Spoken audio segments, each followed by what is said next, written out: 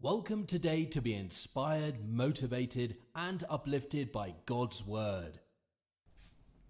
Prayer is one of the powerful weapons that the Lord has given to us. Knowing how to pray is not easy.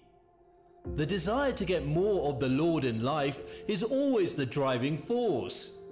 You have known God to some extent, but you want to know more again because the little you have known is not enough to satisfy your wanting God.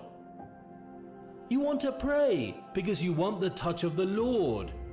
You want to feed your curiosity and fill your soul in the powers you will generate from the presence of the Lord. The words of the Lord say they grow from strength to strength that appears before Him in Zion. There are powers and confidence in the prayers you make, especially when you're not praying for a need or the desires of your physical satisfaction. But you're praying because you want to know more of the Lord. The fasting exercise in Christian life is a great exercise of growth and advancement that subject the body to the torture by abstaining from the pleasure of food, drinking, and other physical liberties. You have the fear of the Lord, and with the great purpose of the will and the plans of the Lord, you want to get more for the Lord. You have been praying for things. You have been seeking for a great transformation in your life, but your life is not experiencing the transformation, and you want the help of the Lord to show you the mercy. You have the need that has surrounded you. Nobody to help you get it. You have tried to get things right, but it's not working for you.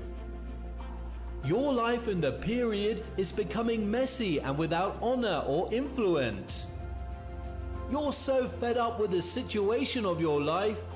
These are the drives that may bring you to the place of prayer and fasting.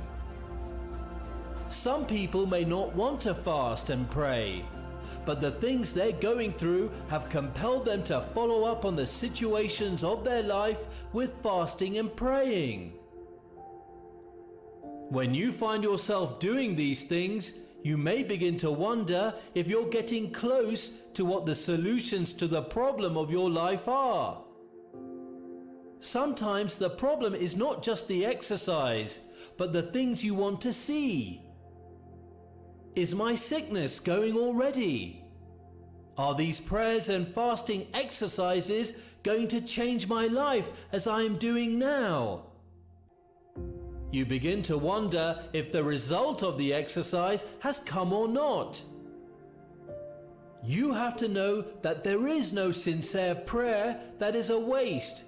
Whenever you pray, whenever you fast, something is happening to your life.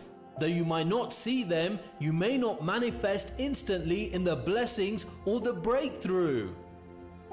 But know this, that your prayers are giving you something that will take you up to a place of success and fulfillment of destiny. Now you have to know the powers of fasting and prayers. Things that happen to you when you fast and pray. When you fast and pray, your spiritual life is growing. One of the factors and exercises that help you to grow and build you into the capacity that the Lord wants you to reach. There is a place that the Lord wants you to be, and the capacity of the mind in experience, character, and other attitudes that will help you stand firm in the storm when they arouse against you. Feeding and drinking at your liberty gives you the pleasure of comfort that makes you live about the pressure of hunger. So when you do this often, your body gains more strength and you live stronger and healthier. But the goal of the Lord is to make you comfortable without the pleasures of the body. But your strength will come from the experience and the powers that have been deposited in your life through the prayer and the fasting of some season. You grow with the experience. You control and dictate what the desire of your body and your flesh, and your growth will be sure in it. Sometimes you want to pray, but you find it difficult to do so. Sometimes the things you want to do are not the things you find yourself doing. The body is just in charge of your mind, communicating weakness and limitation in your mind. But if you subject yourself to consistent prayers and fasting, when you train yourself to live by the dictate of the moves of the Spirit and not by the dictate of the flesh, relying on the body is very dangerous. Jesus said to his disciples while they went to pray, and the disciples were sleeping, "Pray that you may not enter into temptation. The spirit is willing, but the flesh is weak." The power of fasting and praying gives you access to the supernatural things. Man became a natural being after the fall of man in the garden, now falling short from the glory that was on him when he was created. There are things that man cannot do or attempt to change with his natural power, unless the power of the supernatural is involved. The devil began to inflict man with all sorts of diseases, and the only way out is healing them by the power of God. Demons begin to possess people, and the only way to make the possessed person free is by the power of the supernatural, and the power comes from the Lord. The book of Psalms 62:11. Once has the Lord spoken, and twice have I had that all power belongs to God. One of the ways to get this power, to heal the sick and raise the dead, to cast out demons and other supernatural acts, is by fasting and praying. The Lord wants to give you the power, but your flesh is still in control of things. God is waiting for you to conform to the things of the Spirit, because these acts are empowered by Spirit. The power of fasting and praying will transform you from that natural man to a spiritual man. You no more do things with the power and by dictates and the understanding of the flesh, rather the Spirit is now in charge of your heart. You access the power of the supernatural when you fast and pray always. It helps you to live above the influence of the comforts of the flesh. Mark 9:29. And he said to them, "This kind goes not without fasting and prayer." There are issues you can settle just casually, and there are matters of life that you have to engage the power of fasting and prayers before you can do justice to them. You get the power of the supernatural to do supernatural acts from fasting and prayer. Fasting and prayer prepares you. You have been created to do great things, and the destiny ahead of you is always greater than you are. That is the reason we always have to prepare ourselves. You have the challenges coming your way that you cannot handle without a stronger faith in God. One thing fasting and prayer does to your life is that it prepares you to be able to withstand the forces coming before you.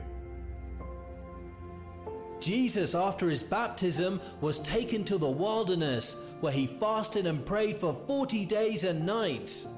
And after that, Jesus was tempted by the devil. The fasting would have been said to have prepared him for the ministry ahead of him. The same thing applies to you. You're created with a great future and a destiny ahead of you. The world is waiting for you to come forth. Your generation is eagerly waiting for your manifestation in your field. In business, entertainment, sports, fashion, politics, and leadership, marriage, and education, even in the mass media.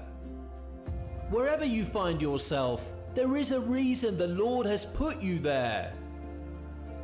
You have a purpose to accomplish for the kingdom of the Lord. So, that is the reason you have to fast and pray for these things. Your preparation is in the consistent exercise of your spiritual self to build capacity in what you want to be. The power of fasting and prayer builds you and prepares you for the task ahead of you. Helps you to live by the Spirit. Prayer is an ultimate life in the Spirit. There are preparations for everything you do. By the power of fasting and prayer, you can fasten your fellowship with the Spirit and the Lord. The relationship you have with the Lord is like candlelight that must keep lighting every day. You must always keep the fellowship. You need to keep the communion with the Spirit. God is always interested in relating with you, but you have to keep with the plans of the Lord to be with the Lord. Fasting and prayer are always keeping you in the presence of the Lord. This is not just a thing to show to the world. It is the relationship between you and the Lord. You don't need to get the attention of the people. This is a private relationship that does not need any interference from anything of the world. Some mysteries are hidden from people that have not given themselves to prayer and other spiritual activities. When you want God to reveal things to you, you give yourself to fasting and prayer. Fasting and prayer show that you're serious with your faith, and this may prompt God to show some mysteries to you. John in the book of Revelations 1:10. I was in the Spirit on the day of the Lord and heard behind me a great voice as of a trumpet. He was in the Spirit, which gave him access and opportunity to receive the revelation.